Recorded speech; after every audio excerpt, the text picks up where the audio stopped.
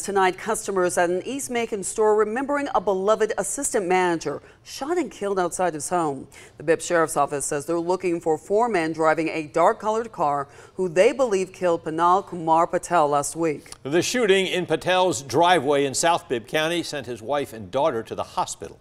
Anthony Montalto joins us live outside Shirlington Package Store with more of customers' memories of the man they called Mr. Pete. Well, Frank and Lori, the customers here even had a nickname for Patel. They called him Mr. Pete, and it's safe to say Mr. Pete had a lot of fans. So I called him Mr. Pete, and hey man, I tell you, he was an outstanding guy.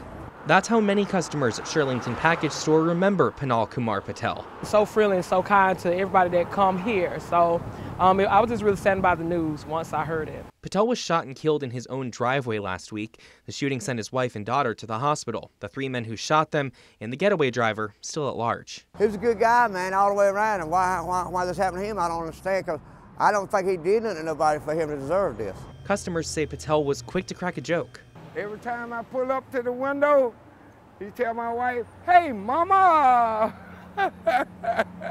They say he made you feel right at home when you came shopping. Very good man.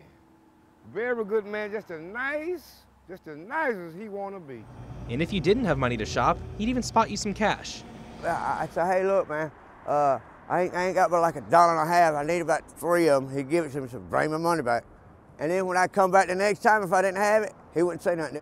For hours on Tuesday, every customer leaving the store had a good thing to say. He wanted just customers to be treated fairly. He's such a pioneer to the community. He's always been a great guy. But the main thing people had to say, why? I just don't understand why nobody want to do something like that to that man there. I just don't understand it. I'm gonna miss him a lot, I know that.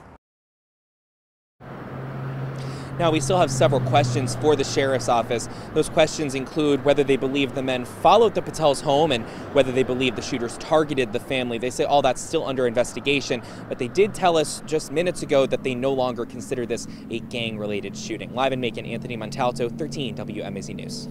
Thank you, Anthony. Anthony also spoke with Patel's son, Poojan, this afternoon. He says his mother and sister are doing okay. They're simply asking right now for prayers.